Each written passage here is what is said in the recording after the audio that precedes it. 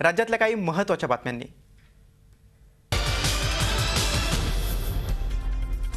साईबाबांच्या शिर्डीतील दसरा उत्सवाला भक्तिमय वातावरणात सुरुवात झाली आहे। मंदिराला आकर्षक विद्युत रोषणाई करण्यात आली आहे। आज उत्सवाचा मुख्य दिवस असल्याने लाखो भाविकांची मांदियाळी शिर्डीत पाहावयास मिळते। उत्सवाचं यंदाचं 95वं वर्ष आहे। शनिवारी साई प्रतिमा, वीणा आणि साई चरित्राची मिरवणूक समाधी मंदिर ते द्वारकामाई दरम्यान काढण्यात आली। अखंड पारायणाला सुरुवात झाली आहे।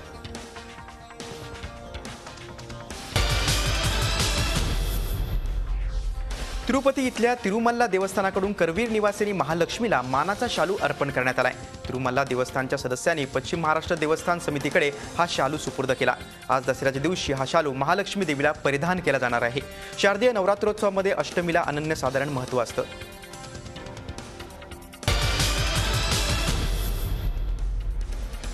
साडेतीन शक्तिपीठांपैकी एक असणाऱ्या तुळजापूरच्या तुळजाभवानी मंदिरात देवीची महिषासूर मर्दिनी अलंकार पूजा मांडण्यात आली। आई तुळजाभवानी महिषासूर राक्षसाचा वध करत असल्याची पौराणिक कथा सांगणारी ही महत्त्वाची अलंकार पूजा आहे। देवीच्या हातातील आयुधानं राक्षसाचा वध हे या महापूजेचं वैशिष्ट्य आहे।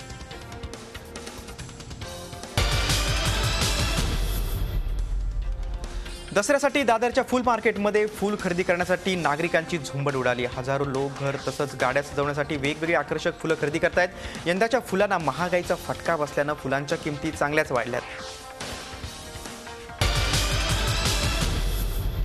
3.5 मुहूर्तांपैकी एक मुहूर्त असलेल्या विजयादशमीला म्हणजे दसऱ्याला आपट्यांच्या पानाला मोठा मान असतो। आता या पानांची जागाही सोनाच्या पानांनी घेतली आहे। जळगावातल्या सराफ बाजारात अर्ध्या ग्रॅमपासून ते 2 ग्रॅमपर्यंत वेगवेगळ्या डिझाईनची सोन्याची पानं खरेदीसाठी उपलब्ध आहेत।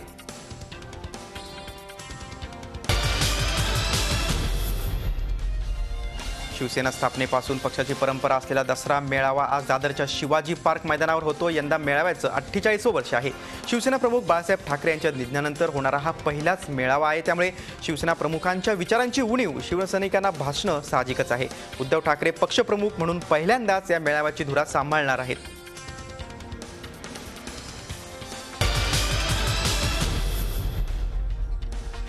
नितेश राणे यांनी शिवसेनेचा आजच्या दसरा मेळावा म्हणजेच कॉमेडी नाईट विथ उद्धव अशी जोरदार टीका केली। शिवाय ज्या मनोहर जोशींनी अनेक शिवसेना नेत्यांना संपवलं ते मनोहर जोशी स्वतःची वेळ आल्यावर त्यांनी आवई उठवली आहे। दरम्यान मनोहर जोशी यांच्यावर शिवसेना नेते संजय राऊत यांनी ही टीका केली।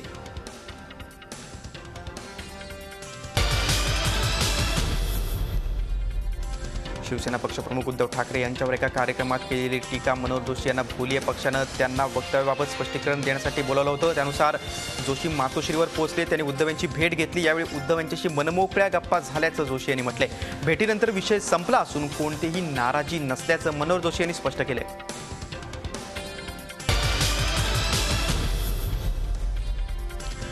मुंबईतल्या परळ येथील नरी पार्क मैदानावरील रेन वॉटर हार्वेस्टिंग आणि क्रीडा संकुल प्रकल्पाच्या मुद्द्यावर राजकीय वातावरण चांगलंच तापलं। या मुद्द्यावर आज शिवसेना मनसे आमने सामने उभे टाकणार आहेत। मनसे अध्यक्ष राज ठाकरे यांच्या हस्ते पक्षाचे विधिमंडळ गटनेते बाळा नांदगावकर यांच्या संकल्पनेतून साकारणाऱ्या विविध प्रकल्पांचा भूमिपूजन आणि उद्घाटनांचा सोहळा आज दसऱ्याच्या मुहूर्तावर होणार आहे।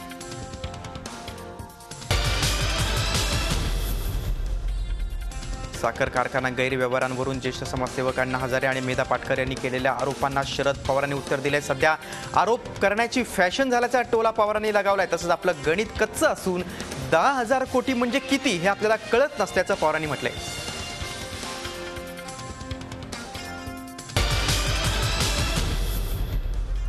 आगामी लोकसभा निवडणुकांसाठी काँग्रेस राष्ट्रवादी जागा वाटपाचा तिढा सुटण्यासाठी शरद पवारांना आशा आहे। दोन्ही पक्षांमधला हा वाद सामंजस्यानं सुटेल अशी आशा शरद पवारांनी व्यक्त केली आहे। तसंच काँग्रेस पक्षश्रेष्ठींवर नाराज नसल्याचंही त्यांनी सांगितलंय। दरम्यान आगामी लोकसभा निवडणूक आपण लढवणार नसल्याचंही त्यांनी रोह्यात स्पष्ट केलंय।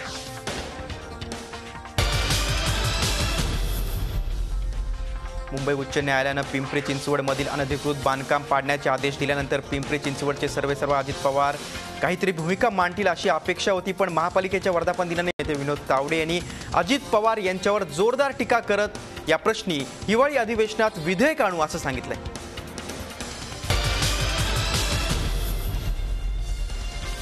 गायक अदनान सामीनं देश सोडावा अशी मागणी मनसेनं केली। अदनान सामीच्या विजाची मुदत संपल्यानं त्यानं भारत सोडून पुन्हा आपल्या मायदेशी अर्थात पाकिस्तानात जावं अशी मागणी मनसेनं केली। याबाबत मनसे चित्रपटसृष्टी कर्मचारी सेनाध्यक्ष अमय खोपकर आणि शालिनी ठाकरे यांच्यात राजगडावर चर्चाही झाली।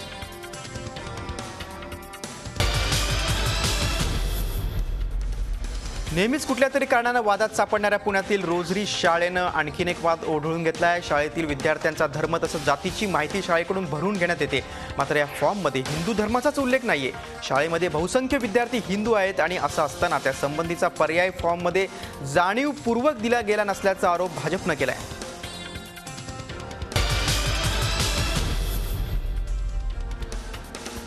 कुडाळमध्ये गुरुवारी 18 बाईक्स जाळण्याचा प्रकार घडला होता। होंडा शोरूममध्ये उभ्या असणाऱ्या बाईक जाळण्यात आल्या। दसऱ्याला या बाईक्स विक्रीसाठी आल्या होत्या। त्यानंतर काल पुन्हा एकदा मालवणमध्ये बाईक जाळण्यात आल्या। त्यामुळे सिंधुदुर्गात चाललंय का असा सवाल उपस्थित करण्यात येतोय। वाढत्या घटनांमुळे परिसरात दहशतीचं वातावरण आहे।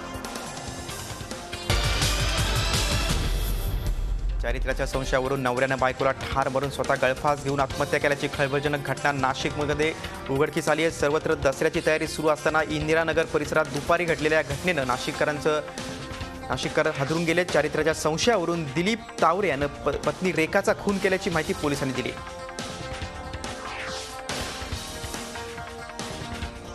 Zee24 तास एक पाऊल पुढे।